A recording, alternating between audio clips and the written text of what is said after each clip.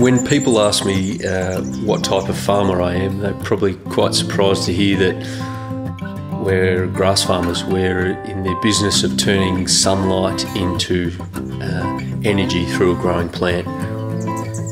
It's about looking after the land more so than worrying about the animal all the time. If we look after the land, we end up with healthy animals. We end up in turn healthy. It's mimicking what nature has done for millions of years with grass, cows, moving. You know, it's not a stationary process. It's a evolutionary process of taking your land in a positive direction. So how do I grow grass with animals and mimic nature? It's about essentially growing taller grass. We've got then cattle at high density. We aim to consume 1/3, trample 1/3 and leave 1/3 standing. So it's about looking after the land that then looks after the animal.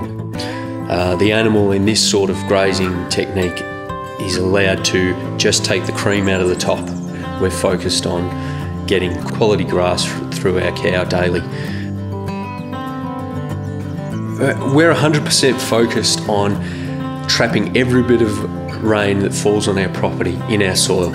We want to create soil that has deep humus, that has organic matter, and then it's a sponge. The grass that's trampled and laying on the soil surface is protecting it from the sun. It's also feeding the soil biology. We've got bacteria, fungi, earthworms, protozoa, everything in there. There's a whole community under the ground, and if we're not laying down some grass and feeding that community, they die.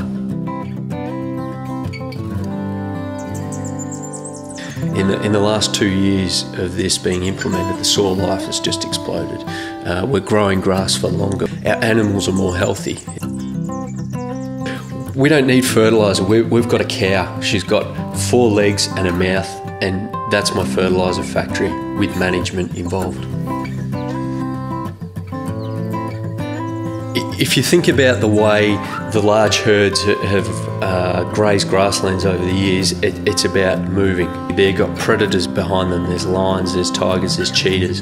What we're implying here is the electric fence, that's our line. We're always moving our cattle.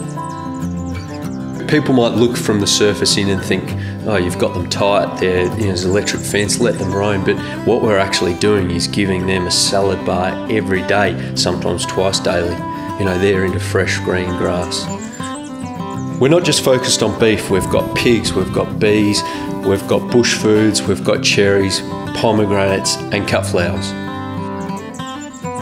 I'm getting really excited about this groundswell and movement of people getting connected with where their food comes from, knowing that I have a relationship with the land, the animals, and then in turn are offering a quality product to the local community.